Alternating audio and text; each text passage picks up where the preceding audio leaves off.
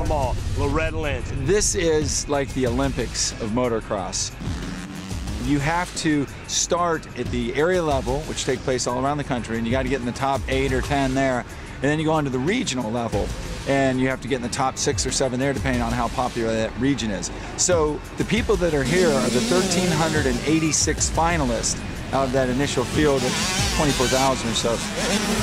No one gets lucky and comes to Loretta Lynn. You have to work for it. It's so hard to get here. You gotta have good luck, good mechanics, you gotta eat right, sleep right, you gotta put them all together. If you win here, you have what it takes, and then you graduate to the pro ranks. Riders like Justin Starling, he's trying to find his way through the amateur race to graduating pro.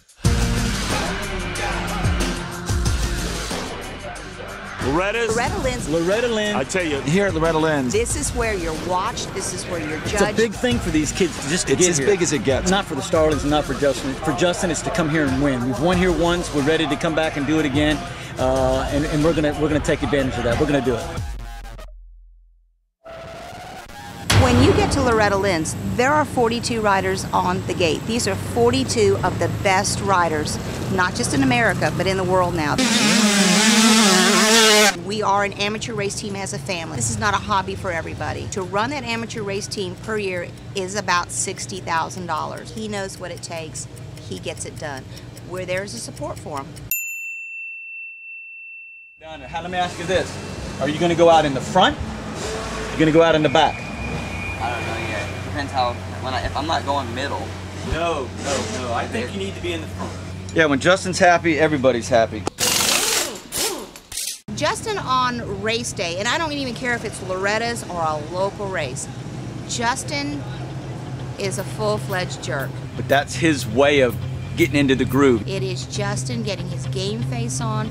He is getting his mindset. He sits over there, he's got his little headset on, he's talking to himself, he knows what he's got to do. He wants to win, and he's getting ready to go out and fight a battle.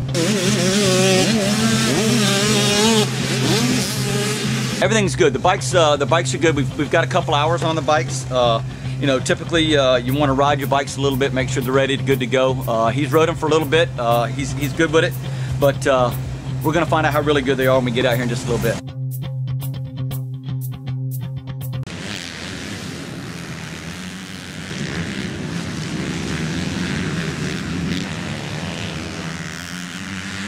Yeah, we're an hour and a half out, and our motor's not started. We're supposed to be in staging. My bike still isn't together, but it's running. Stress. As long as my rider's ready to go. How's he going, baby? Is he good?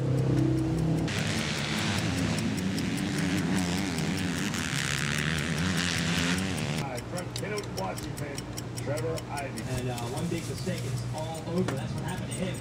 Come on. It's nothing about riding, it's nothing about racing.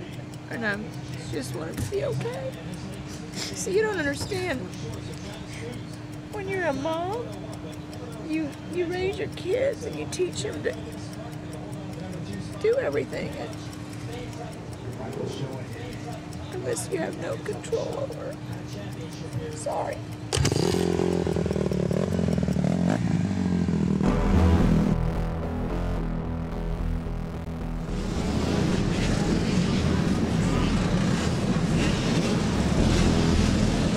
You just want them to be okay, and you just don't have any control over it.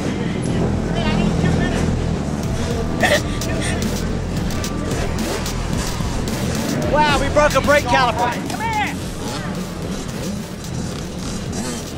Hey, give me 5, gang, give me 5. Come on, give me 5.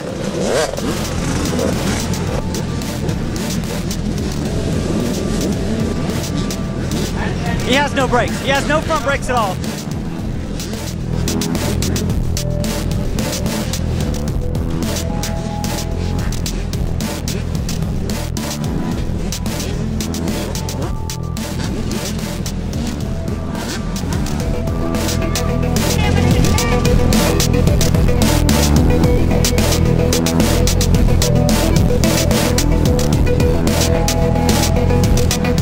What he's gonna do out there is gonna be on his heart.